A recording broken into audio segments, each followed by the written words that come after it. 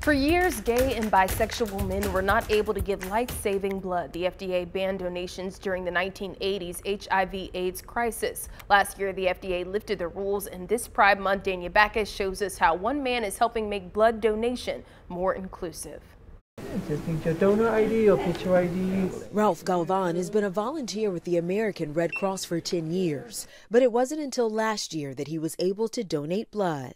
I felt really good that, we're not on the sidelines anymore. As a gay man, Ralph couldn't give blood based on rules the Food and Drug Administration had in place that kept sexually active gay or bisexual men from donating. To help change that policy, he took part in an FDA-funded study that led to requirement changes. Being part of the advanced study and helping shape this and getting rid of the policy is beneficial to me, to my community. Last year, the FDA lifted restrictions. Guidelines are no longer based on sexual orientation, and all potential donors receive the same standard donor history questionnaire. This is really exciting because we're now able to ask every potential donor the same questions, treating them with equality and with respect, all while still maintaining a safe blood supply.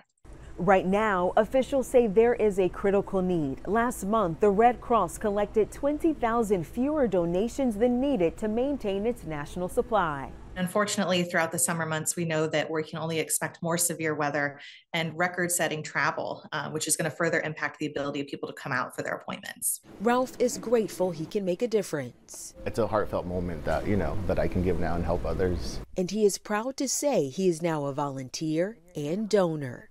Dania Backus, CBS News, Los Angeles. Well, I can say, as the older person at this table who remembered when AIDS and HIV was a new thing, I compare it to sort of like pandemic. In the beginning, we didn't know about COVID. People were dying left and right and people were scared to death. It was kind of the same thing back then, and now it seems like they have a handle on it from a science standpoint, and you can have HIV and live the rest of your life. So that fear is not there. So I think that's why back then the government would have reacted that way. Yeah. But it probably is time to, change that. I just think it's so important to donate if you can. It is. And if the government is able to really allow more people to be able to donate, it's just going to benefit everyone. I mean, they've got the test now to be able to test blood for any sort of disease. That's right. I mean, there's no reason why that law even needs to be in existence anymore. And I mean, we hear from blood banks all the time about the desperate need for every single, and exactly same thing. You took the words right out of my mouth. That blood is needed every year, and I believe summer is specifically as well too. Yeah, because of all the accidents. That's out right. there and stuff. All right, we're going to take a break and we'll be right back.